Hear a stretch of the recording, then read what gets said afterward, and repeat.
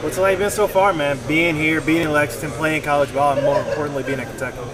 This is amazing. It's everything I dreamed of. I wanted to be here. I'm glad I'm here, and it's been great. What's been the biggest adjustment? Adjustment, just playing with other really good players, man. I come from a high school where I feel like my team was really good, but here, we have a lot of 5 stars, 4 stars, and it's been great so far. I love playing with a lot of players who can make plays for themselves as well. Are you going up against Ashton every day in practice? Or? Every day. And what's that like? It's amazing. Just makes each other better. I feel like I can help him get better, and he can help me get better. So, where can he help you get better? What areas? In all areas of the game. Of course, y'all know Ashton's a very good defender, and he's going to challenge me every day, challenge whoever he's guarding, and I feel like I'm a very good defender as well, so I can challenge him. In the short time, how have you seen your game develop, and where do you see you still want to take it and get better? You can get better at anything every single day, just waking up in the morning. But I feel like I've been more patient and just been able to be more vocal as a freshman and run the team a little bit. And Coach Kyle's really been pushing on me to be more vocal, like I said. He's very high on his point guards to make him be like a leader. So he doesn't seem to have to push you very hard to do that, to be vocal, to be a leader out here. Oh, no, I think I'm a natural born leader, honestly. But no, seriously though, it's very important to have leaders. And another person who helps me is Nate Sestina.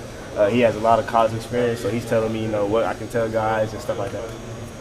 Where does that come from? Just always smiling, always seems like you're bright awake, ready to go do anything you want to do. I think it's just from my mom and my dad. It's a mix between them. It's the way they brought me up. They say, if you get up in the morning, if you're able to wake up and you get another chance at life, then there's no reason for you to be upset. So I'm always happy.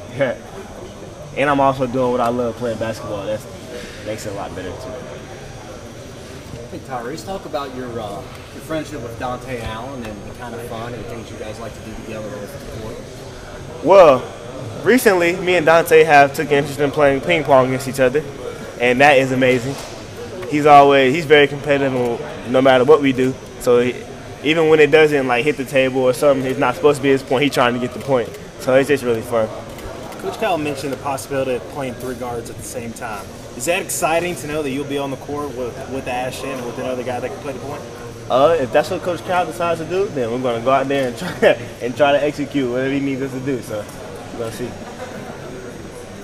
Just the thought of reclassifying and didn't do that, and just as you look back at it now and think you're glad you didn't do it. I'm happy with my decision. Like I said, like I've always said, I took my time, talked it over with my family, and we came up with a decision that I was going to stay.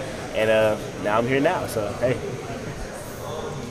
Just I know you've talked to some of the newspapers about the whole Marvel thing. What was it that why did it become a thing for you to see all those movies and everything? What caught on with you? Honestly, I watched the little Spider-Man stuff before the actual MCU came out, and I just a superhero fanatic. I don't know, it excites me.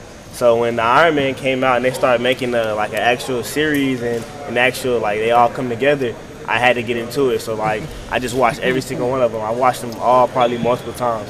So how excited were you to see that Spider-Man was staying in the MCU?